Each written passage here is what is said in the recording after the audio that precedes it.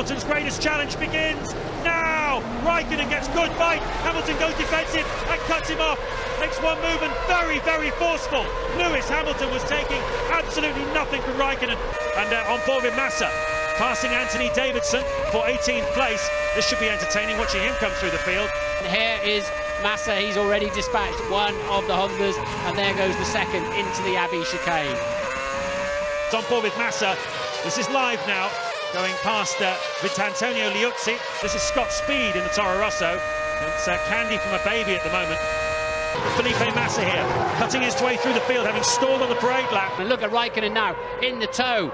Hamilton really got his hands full now. Indeed, in he dives, and Kimi Raikkonen then leads the Grand Prix. Kimi is pitting, so he didn't go too much further. Hamilton is in Woodcote corner, just starting onto the pit straight. There is Raikkonen, there is Hamilton.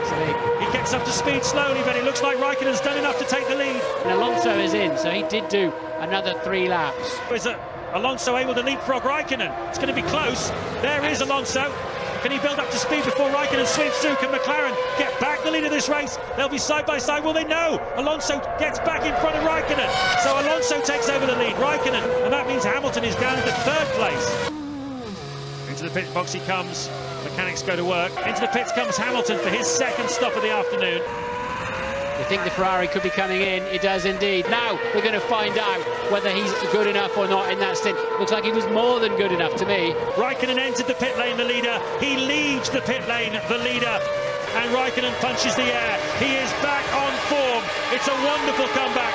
2 in a row then for Raikkonen, who wins the British Grand Prix at Silverstone. Well, it's the first British Grand Prix victory for Kimi Raikkonen. Ferrari's 4th, though, in the last 5 years here at this place. They really own Silverstone. The Hamilton bandwagon carries on, though. In 2 weeks' time in the Nürburgring, the fight will continue.